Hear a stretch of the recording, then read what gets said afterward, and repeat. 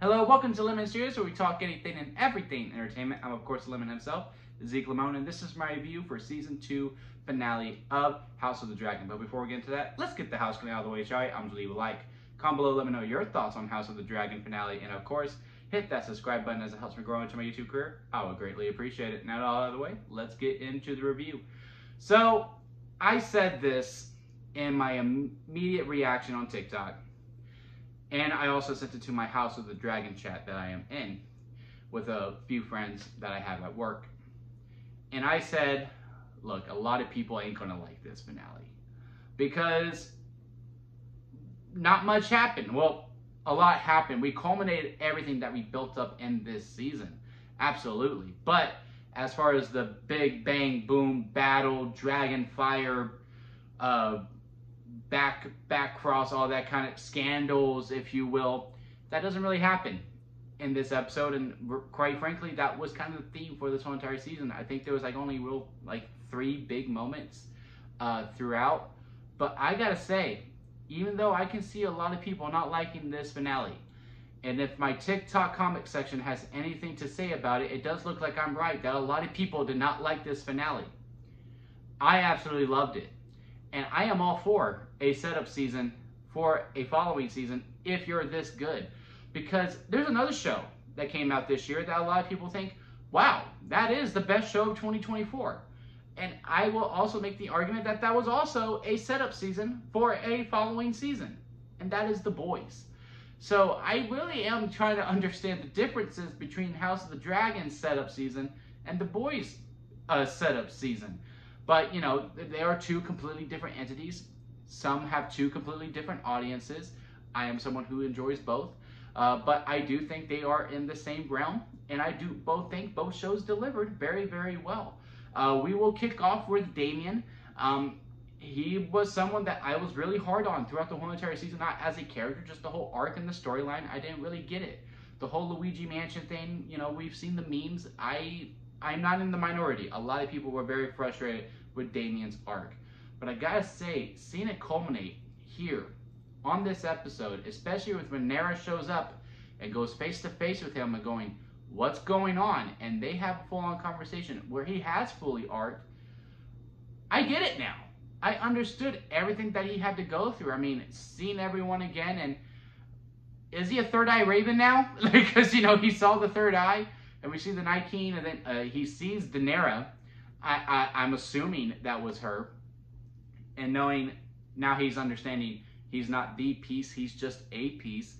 And he does bend the knee to Rhaenyra, like, look, you need to be on the throne. This is what my brother wanted, and I'm going to fulfill that. And rallying them all together with this epic music going to, we are going to defend our queen.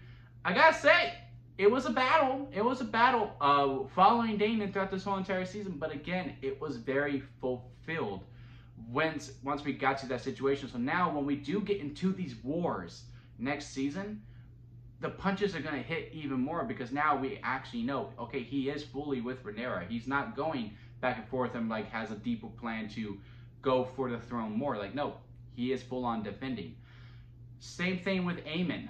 We'll head over to Team Green for a little bit and go with everything that's going on with them, because the big thing is with Rhaenyra, that he is scared. Again, he sees Rhaenyra has all these dragon riders now. He does now know he's not the big bad, you know, has all the cards in play because he has Vhagar, because now all she has to do is send Rhaenyra can easily win this. And I still think she should take the hand's advice and just go and, you know, demolish and just guarantee victory. But I know she's not going to, which is why we're going to be able to set up this much more even war, especially with one of the dragon riders that I'm not fully behind, because he is just so wild with it, and it's going to be interesting to see how he arcs and grows. But yeah, she could easily win this. For sure, and Aemon knows that, and he is scared. And the way that he's going about things, like how he went into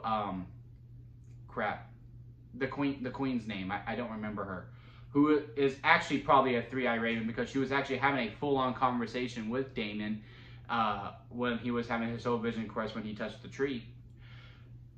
that he was just grabbing her, forcing her to come along, and he's just unhinged completely. And that was the moment where Alicent finally breaks and is like, I'm so wrong. Rhaenyra should be on the throne.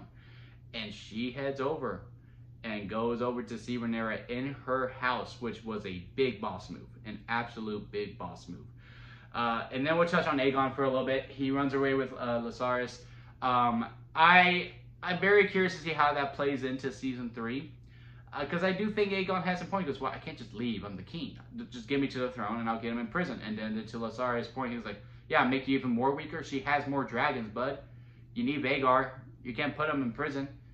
And if you don't, then he kills you. So let's just roll. And now that he's not there, and after Alicent and Rhaenyra's conversation, where it was made very, very clear to Alicent, it's like, look, I need to kill Aegon. I just have to. A son for a son, especially after everything that's been built up. His head needs to be put on a platter to make it obvious. Otherwise, we're going to piss even more people off.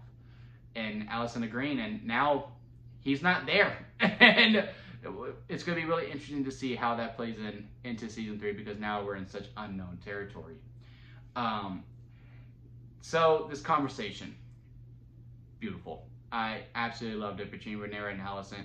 Again, everything that was being built up between them. Rhaenyra going from this, really from the bottom, trying to get her council's approval, not making any moves.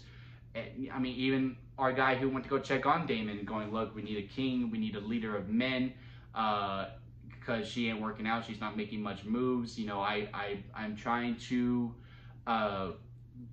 keep my oath to your brother, but she just isn't working, Daemon. We need you. And going from that, now being this ultimate superpower, and Alicent, who was up there, they kind of switched roles completely. And it's funny because Rhaenyra went over to Alicent, and then Alicent went over to Rhaenyra to end off, just to show the completely difference between them. And Alicent just coming clean, like, look, I just want to wash my hands of this. Rhaenyra going, we can't just wash our hands with this. Blood has been shed. There's been too much invested into this, just for this to go, oops, my bad. Yeah, no, she should be on it. And yeah, I think Rhaenyra has a point. Like, one of them has to die. Aegon or Rhaenyra has to die in order for this war to end. So what's it going to be? And Alicent reluctantly deciding to let her kid die, which is still not, I'm still not sure how I fully feel about that choice. Like, I get it, but also I don't. Because, like, that's your son. But also, I mean, he is broken, and, it'll probably be easier for him to just die as opposed to, continue to live on, because the conversation he has with Laris of, like, he doesn't have a undergarment anymore, we will say, because, YouTube is like that. He's completely burnt. He can barely walk and all that stuff. She's probably like, yeah, just take the kid out of this misery. I don't know. But yeah, I absolutely love this episode. I loved everything that was set up. Again, now that all the chess pieces are in play, there's still some very interesting things to go on. Like I said, with the Dragon Riders, with our guy that was at the bar the whole entire time, who was very open, like, oh yeah, I am a bastard and all that stuff. The coward, if you will, because I do not know his name yet. And how he's just being completely reckless with it, like, oh, I can ride a dragon. Give me these foods, woman, blah, blah, blah. And like at the table, and Rhaenyra's trying to check him going, hey, you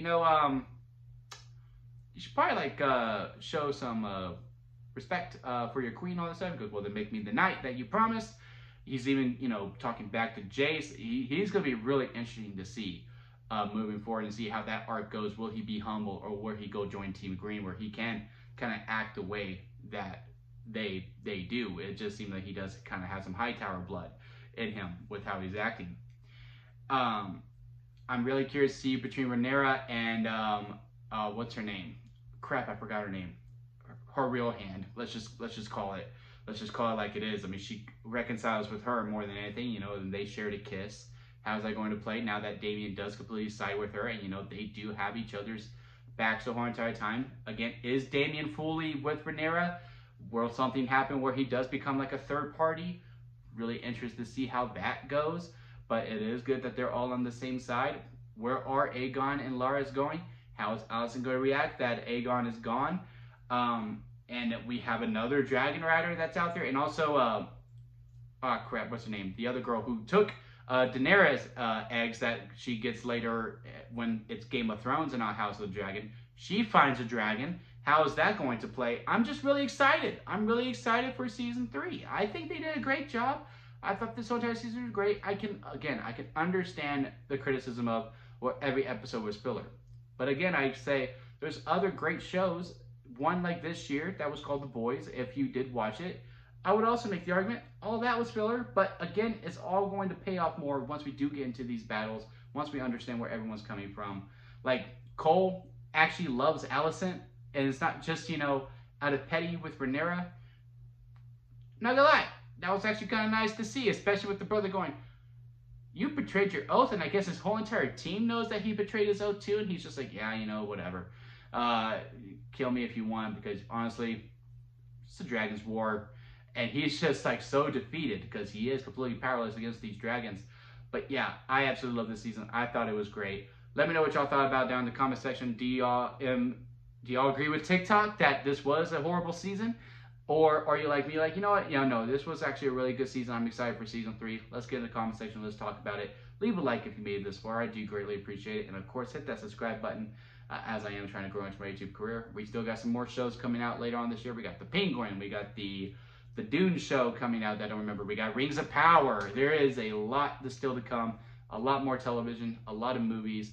And if you're into wrestling, we also got that too. So hit that subscribe button if you want to follow all that. And until next time, guys, I'll see you here at Lemon Studios.